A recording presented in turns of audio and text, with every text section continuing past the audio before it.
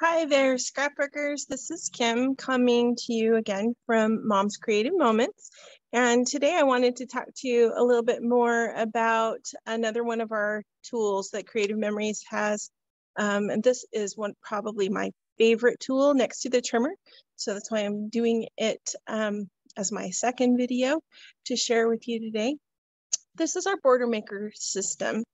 And this makes adding a really nice decorative border to any page super quick and easy, and makes your pages look fantastic without you having to spend hours and hours and hours on them. So that's one of my favorite things about it. Plus, it's also a little bit more affordable than an individual border punch. So let me show you how it works, first of all. With the border maker system, you get these three pieces. You get the paper holder, which is this piece. You get the cartridge holder, which is this piece. You get the picket fence border maker cartridge, which is this piece right here. And then you get, currently you get to select from these two additional border cartridges. You can either have the Bridges border maker cartridge or the apple chain. And so these are different in the way that they punch, and I'm going to show you how they punch. But you get your choice of one of these along with the picket fence cartridge with your system when you order it. And then there are usually anywhere between 6 and 10 additional cartridges that are available that you can choose from at any given time. And I will show you currently what we have available at the end of this video. But let me go ahead and show you how it works so that you can see. And we'll use the picket fence cartridge to show you how to do it. By the way, don't let it bother you that my picket fence cartridge is blue. It just means that I have had this system for a very long time, because now they only make those cartridges in black, but mine was blue. Okay, the first thing you're going to do is you're going to turn it over and notice that there is an arm hidden underneath the paper holder. It has a cute little spot right here that allows you to free that arm. You just pull gently on it and it pops right out, and then you can pop it into place and it will stay right there.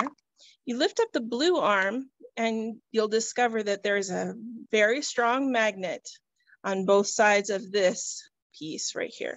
That's going to hold your paper in place. So you take your 12 by 12 piece of paper, slide it in underneath the blue arm all the way until it hits this bumper on the guide out here, and then it will stop.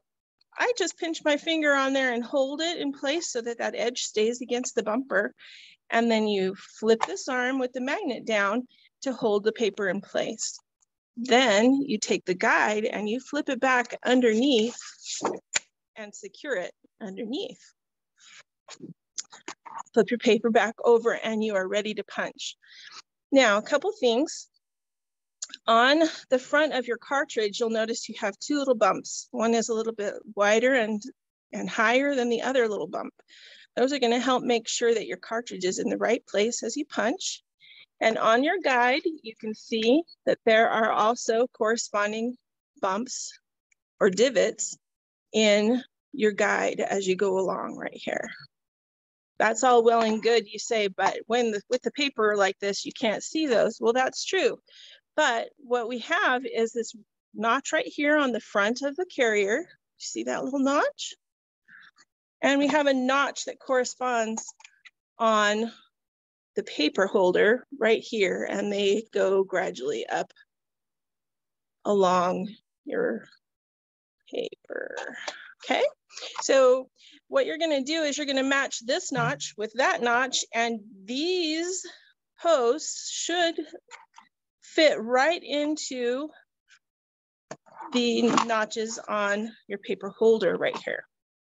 So if you line those up and push it so that it's flush up against the paper holder, then if you grab it like this and try to push it that way or this way, you'll notice that you can't really do that. If that's true, you can't move it, then you're in the right place.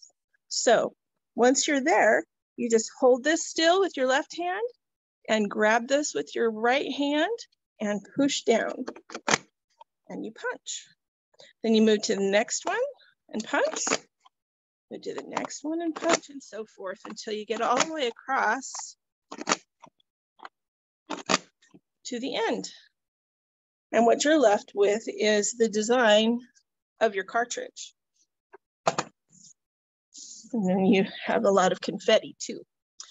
Then to release it, you just lift up the arm and slide your paper out, and you're good to go. All right, so this is the picket fence cartridge. It's a cartridge that everyone is able to utilize and have fun with. And when you get to play with this, you'll discover that you can cut this at a length out here and be able to turn it around, punch the other side, and you can weave ribbons through this particular cartridge and do some really fun things. So there'll be a video on that another time, or there are other advisors that have that video already up if you're curious, but I'll try to post one as well when I get a little more experienced. So let me go ahead and just for the fun of it, show you these other cartridges. So there's a button here on the back. You push the button and it releases your cartridge. It falls right out into your hand.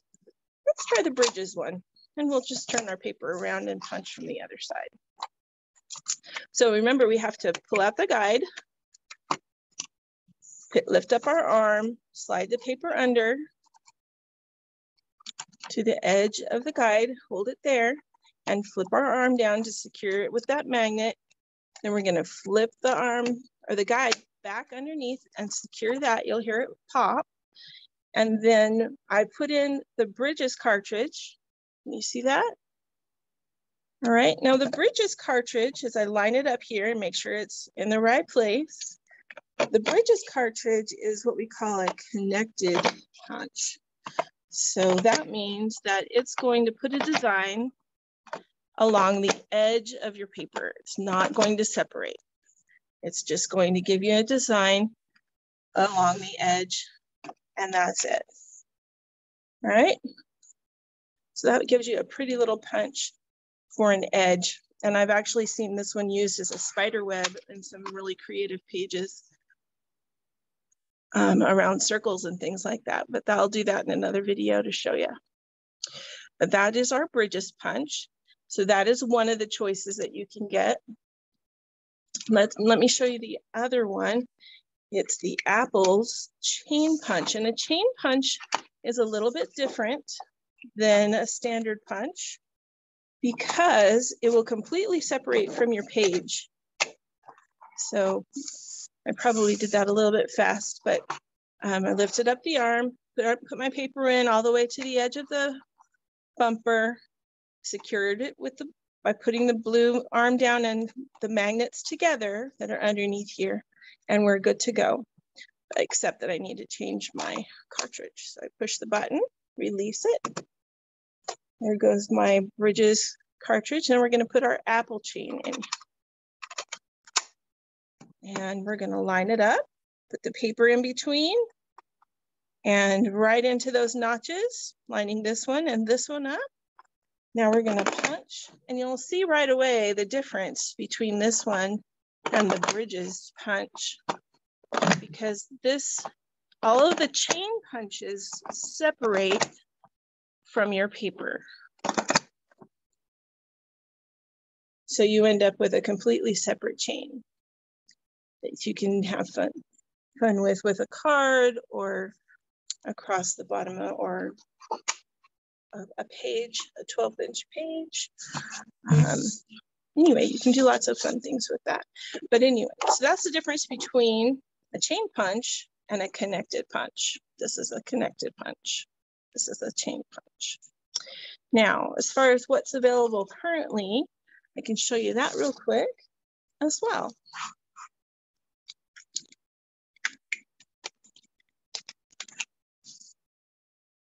Now they are sold separately, all the additional punches. You do get 2 when you purchase the system, but each additional punch is sold separately. All right, this is a brand new one that just came out. And it came out with our Christmas collection. You'll see why.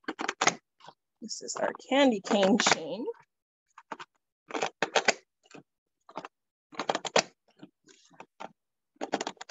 And just in case you're curious about size and that kind of thing, about those candy canes, that's how they line up with the apples. Quite a bit of confetti with this one. There we go. Right. Going to be very cute to do that one at Christmas. This one is a favorite of mine because I live in Utah, where there's a lot of ranching and farming that goes on.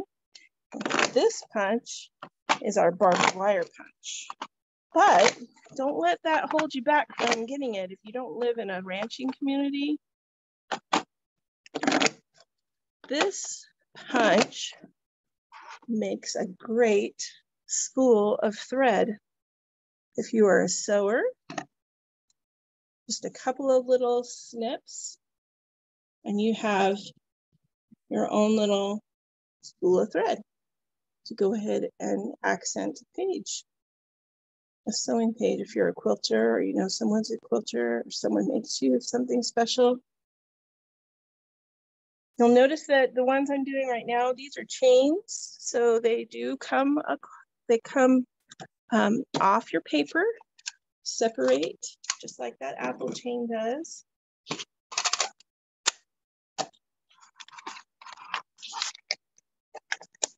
All right, let's see here.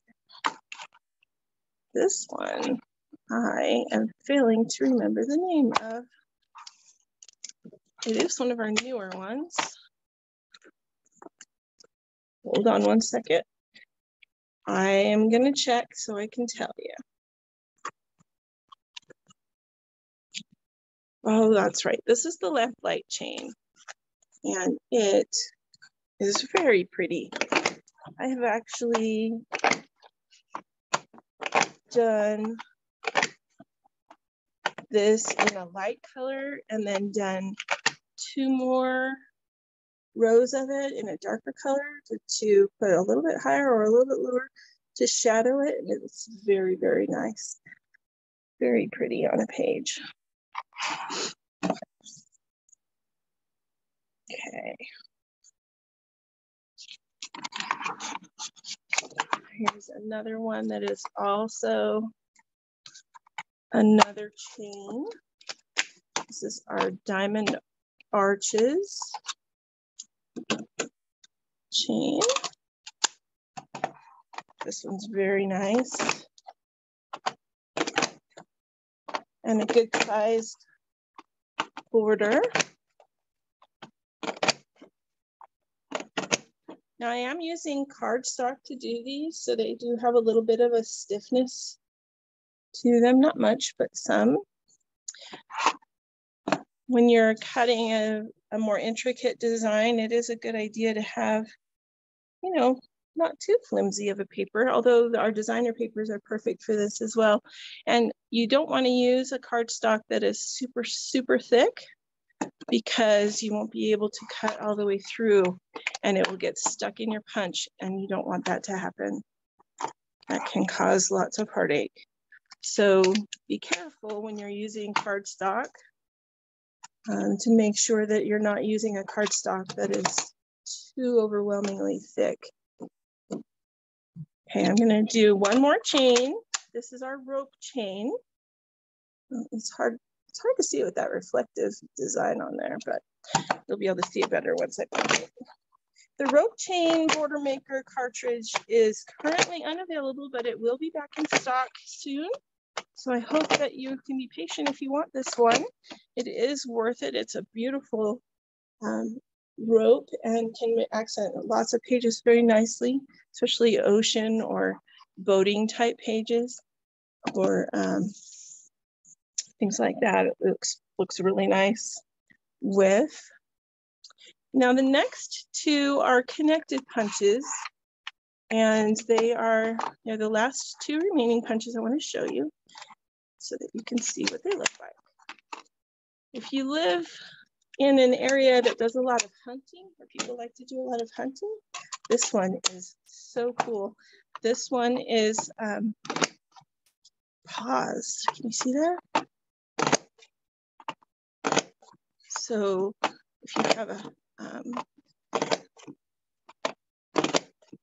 anybody that likes to go hunting, or even if you just have a favorite pet at home that has paws, this is great. You can make it look like they're walking across your page. Really, really cute. But it is connected. You see the difference between these chains that are separate and the connected punch. I'm going to turn this paper over, and we're going to do one last punch of what's currently available in our line. And this is October of 2021. These punches do routinely rotate through the line, so they will not be available forever when they are gone. They generally do not get reordered. So we do highly recommend that if you see one that you really like, you get it as soon as you can, so that you can ensure that you have that to play with and decorate your projects with. This is our Starry Punch. This is a fairly recent addition to our collection. And you'll notice it has a multitude of stars that punch out of it, which also means that you end up with a multitude of stars.